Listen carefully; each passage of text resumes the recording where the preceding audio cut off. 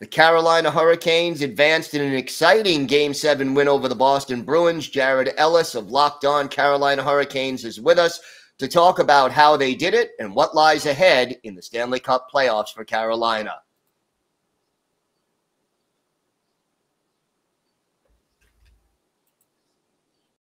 You're Locked On NHL, your daily podcast on the National Hockey League.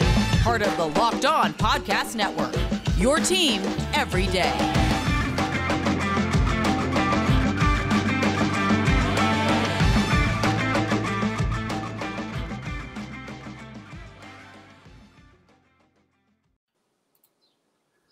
And welcome back to the Locked On NHL Podcast. Gil Martin, glad to be with you as I am every Monday. And thank you for making Locked On NHL your first listen every day.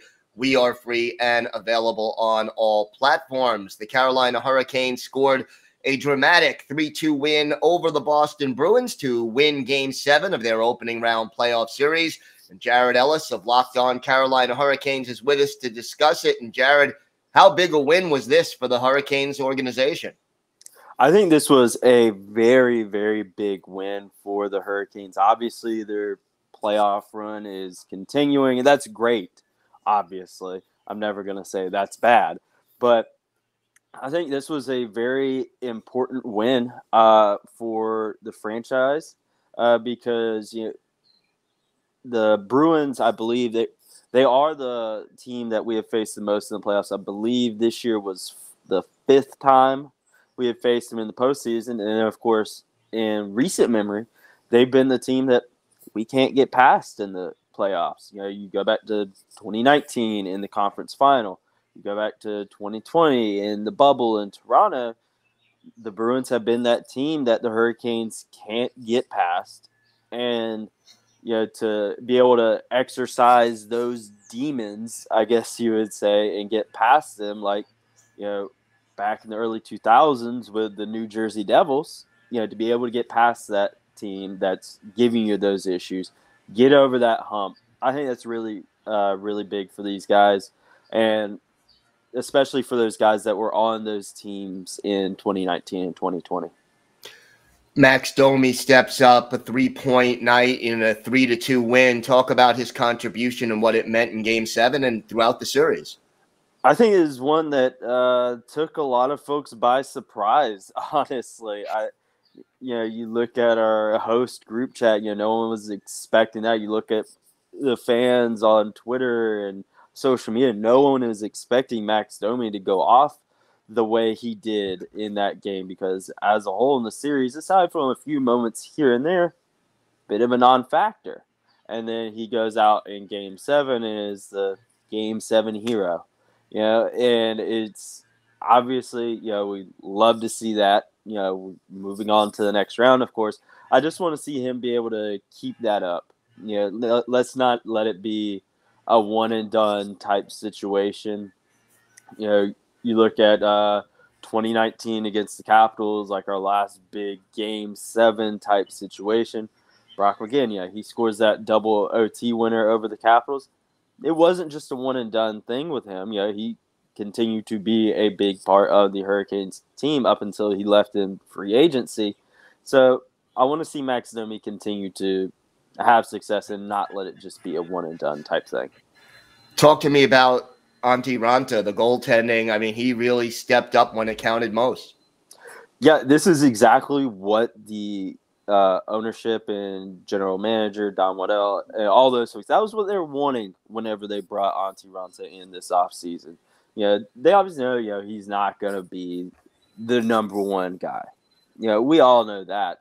But we want a capable, number 2 option that can carry you if your number 1's out. Freddie Anderson, hopefully he'll be back for round 2, but we don't know right now. And Antti Raanta, he's really taking the bull by the horns here. And in his playoff games that he's had, he's been fantastic.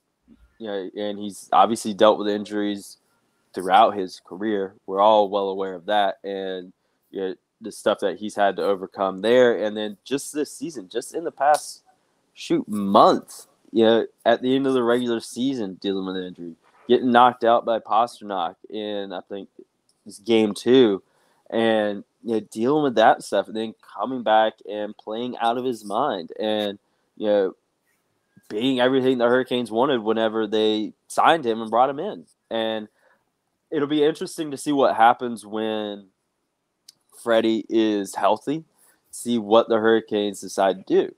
In my opinion, I think you go with a hot set of hands. I think you just stick with Raanta until he shows you that you need to change things up. But I'm going to enjoy the ride, for as long as he's in the net. Talk to me a little bit. Give me an unsung hero as a forward and as a defenseman who really helped the Hurricanes win this first round series. Oh, as a forward, that one, I the name that immediately comes to mind, not necessarily the most unsung, but Seth Jarvis. The kid is playing out of his mind. He's so freaking good. He obviously scored 2 goals in game 1. He scored the first playoff goal for the Hurricanes this run. And I just think he's flying a bit under the national radar.